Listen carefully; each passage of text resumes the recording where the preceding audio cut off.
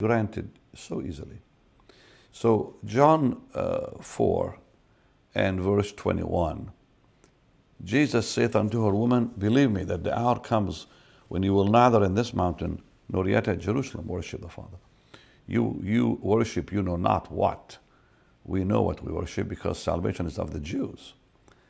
The hour has come, and now is when the true worshipers will worship the Father in spirit and truth, because the Father seeks such as worship Him. God is spirit. This is key. God is spirit, and they that worship Him must worship Him in spirit. Well, you can't worship Him in spirit and truth without a relationship with Him. Imposible, as they say in Spanish. So, this is so key. Worship is the result of knowing Him. You can't love someone you don't know. You can't worship someone you don't know. And you know, I love what it says in the Psalms, Psalm 100. And there's so much in the Bible about this. But I want to read this one, verse 4 and 5. It says this, Enter into His gates with thanksgiving, into His courts with praise. Be thankful to Him and bless His name. Because the Lord is good, His mercy is everlasting. So His mercy is released when we worship, immediately. That's why David wrote, His mercy is everlasting, and His truth endures forever. So God's mercy is the reason prayer is answered. All right, number 3. Number 3 is we have to know God's will concerning a matter before we pray it. Because if we pray something that isn't God's will, no go. So this is the confidence, 1 John 5:14. This is the confidence we have in Him. If we ask anything according to His will, He'll hear us. And once we know He's heard us, then we will receive the petition. The answer will come. So God has promised that prayer will move mountains. But we must make sure that we pray for the right mountains to be moved, you know. So, okay, prayer will move mountains. But what mountains did God promise to move? Some of them He hasn't promised to move. So we have to pray according to His will. And don't forget, God has a perfect will, Romans 12:2. He also has a permissive will, Psalm 106:15. So God's permissive will brings harm. And sometimes people want something so bad that is not promised by the Lord, that God says, okay to them, I'll do it, but what happens later is leanness in their life, leanness in their soul, and punishment.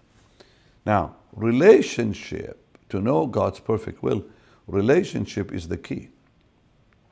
If we're anyone living in disobedience, he is really out of touch with God. And you cannot know God's will then. Even though you must seek it hard, like Saul, you know, he sought God's will so hard, but because there was no relationship, God dismissed him. That's in 1 Samuel 28. Remember, he sought God's will and finally had to go to a witch because God just wouldn't talk to him. Why? Well, there was no relationship with God. So what did David say? If I regard iniquity in my heart, the Lord just won't hear me. Psalm 66:18. If I entertain sin, if I love sin, it's not going to go nowhere. So God's will is dependent on obedience.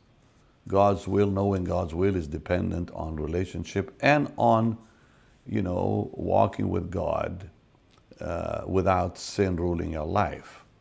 Because if there is sin in your heart, or if you love sin, you'll never discover God's will anyways. Number 4, another secret to prayer that has power is daily prayer. Luke 11:3, give us this day our daily bread, day by day our daily bread. So successful prayer means daily contact. So now listen, this is really important. When a man's spiritual life begins to fall apart, it's because there's no daily contact with God. And God can only work with those who have daily contact with Him. So when you pray daily, you actually build in heaven a substance of prayer, like an account stored up for you in glory that God will release the power at the proper time.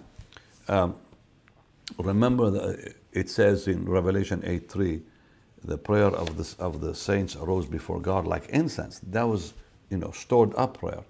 So when we pray daily, we store up answers that come at the right time. Believe me, this is really very important. So Daniel, in Daniel 6:10, it talks about how Daniel prayed daily, 3 times a day, in fact, he prayed. Why? Because he did not wait till a problem arose.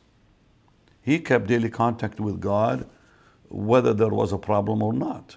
And so he had, stored up incense, stored up power. So when there was a problem, God took care of it without him crying out for it. Look at Psalm 55:17. This is key. Daily prayer. Evening and morning and at noon will I pray and cry aloud, and he will hear my voice. Wow. So 3 times a day. Now, so when we pray, we really do need to take this seriously. Make it a habit to pray 3 times a day. You don't have to spend hours in prayer. Spend an hour in the morning, 15, 20 minutes in the afternoon, and a little bit longer at night. You'll see such results in your life. It'll amaze you. So here's another one.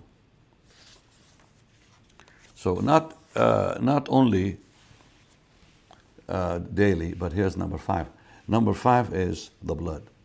The blood of Jesus. We can't enter into prayer, true prayer, without entering through the blood. Hebrews 10:19-20 and Hebrews 4:16. It says we enter through a new and living way, through the blood of the Lamb. So in approaching the Lord,